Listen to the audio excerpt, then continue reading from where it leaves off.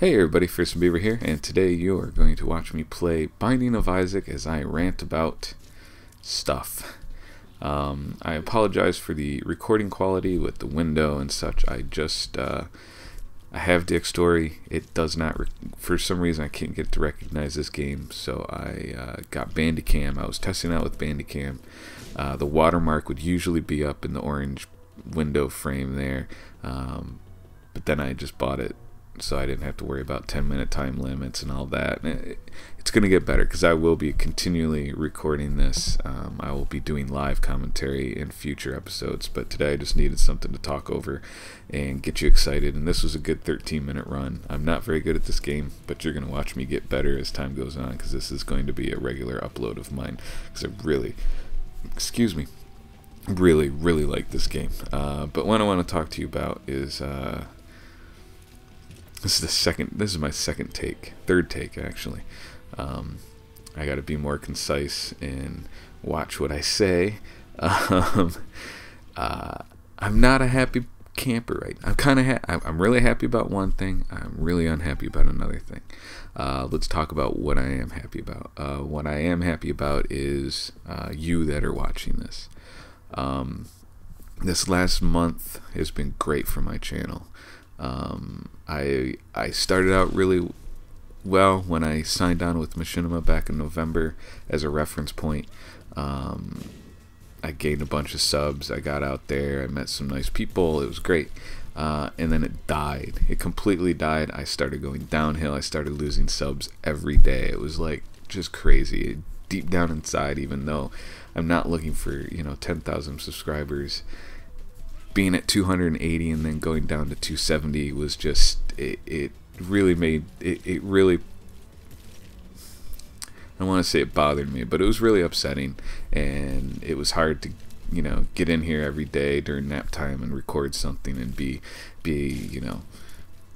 happy and excited, and it was a little tough. It was like, well, nobody likes my content, people are dropping like flies, whatever. But this month I've gained 15 or more followers, and I'm almost at 300, which is great, or subs, I guess. And it's fun, and I'm doing a lot with Chambi and Akari, and that's been really fun, and hope to do more. And I know me and Kari talked about doing something here. I won't give it away, but we got something in the works that we discussed yesterday, and hopefully play with some other people, hopefully play with Viper, one of my other subs, maybe get some zombie action in, so I'm excited and I'm having a lot of fun, and it's great just interacting with people. I have to be better at getting into comments. It's hard because it's so hard to comment on comments with my iPhone, and then when I'm at the computer I'm usually recording and I forget to comment because it's easier to comment. It's a pain, so I will get better at that because I do want to respond to comments. But it's fun. I have my Gmail is connected completely to my YouTube account. Nobody else knows. I don't even think my wife knows my Gmail account, email account.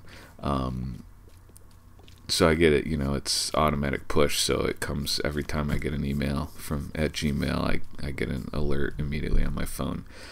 So it's great, and I feel my butt buzz. I pull out my phone from my back pocket. No, a new subscriber, a new comment, or get up in the morning. I always grab my phone and look to see, I get to see, 2 new subscribers and 5 new comments, and it's like, that is awesome to me. It puts a smile on my face every time I get anything like that. And so that's like the driving force why I'm sitting here right now, half dead with a disease, and in recording this video, because the second half, what I want to talk about is the hard part, and where I guess you guys save me from doing anything drastic. But there's a part of this YouTube, there's a dark side to the YouTube, and my dark side right now, my Darth Vader, is the network I belong to. The last month or so has been very disheartening, and if it wasn't for the new subscribers and the old subscribers in the comments, and talking to you, a bunch of you on Twitter, and playing with people like Akari and Chambi and everybody in Squid. I would probably not do it anymore. Maybe not as much, nor would I try as hard, I guess. Because I'm so annoyed. I'm so disheartened by what I might have gotten myself into. When I signed on, again, if you listen to my story, I have that video. I can put it in the description or annotation or something if I don't get too lazy. If you haven't seen it, if you're a new subscriber, you should probably see it. It's interesting, I think, on how and why I became a Machinima partner. You know, it wasn't ever my intention. I was never striving for a partnership, nor was I aware of things like Social Blade and RPM and Maker Studio and all these other networks. I didn't know they existed. I honestly didn't. I only knew Machinima because I watched Machinima, because I'm a huge Sark fanboy.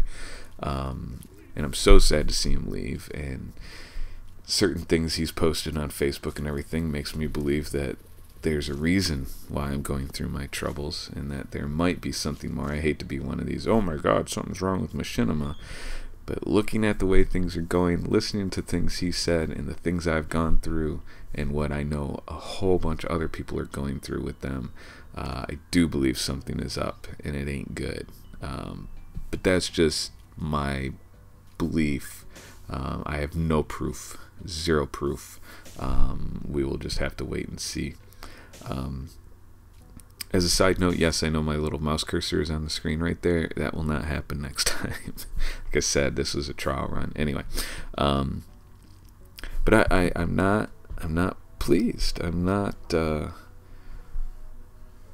I took the shot just because it seemed like a shot I should take. I should have done more research. I did do research and saw some people complaining about the things that I would complain about, but the way they said them, I thought they just came off as somebody who's mad about something and decided to throw someone else under the bus. But now that I'm experiencing some of these complaints firsthand, I guess they weren't that crazy.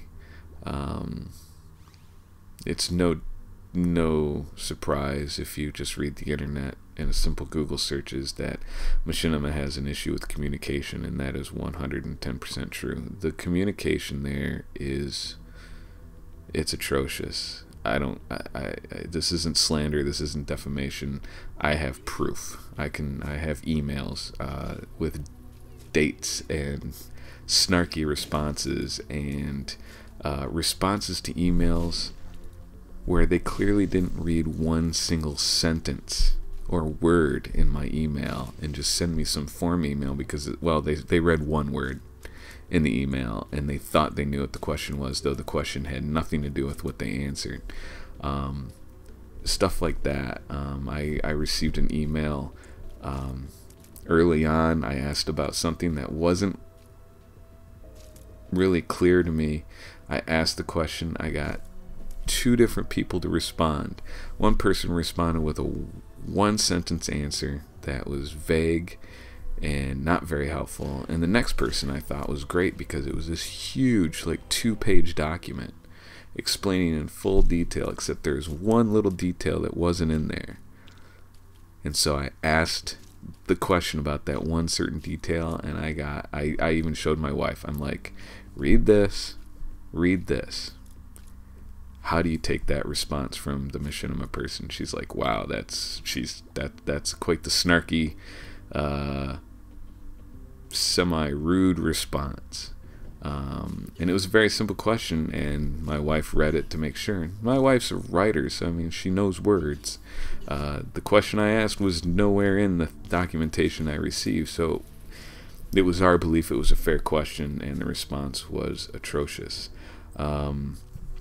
I learned offhand that they have a newsletter. Some people that follow me on Twitter probably heard me saw some of my tweets complaining about this newsletter, but you know, I find out from reading somebody else's retweet of something else about, oh well, you guys better get that, get that newsletter questionnaire in and blah blah blah. And I'm like, newsletter? They never put me on the mailing list when I signed. There's complaints. I asked about it. I was told to do one thing. I did that one thing. I waited over 2 weeks. I got tired of waiting. I talked to somebody else. I went to my recruiter actually and said, hey, I need this. And he goes, oh, to get the newsletter you need to email so and so and do this. And it was the exact same thing I did 2.5 weeks prior. So that was very helpful. So I did it again and had to wait another 1.5 weeks, 2 weeks, and then I finally got the newsletter. Little things like that are ridiculous to me, and they're annoying. I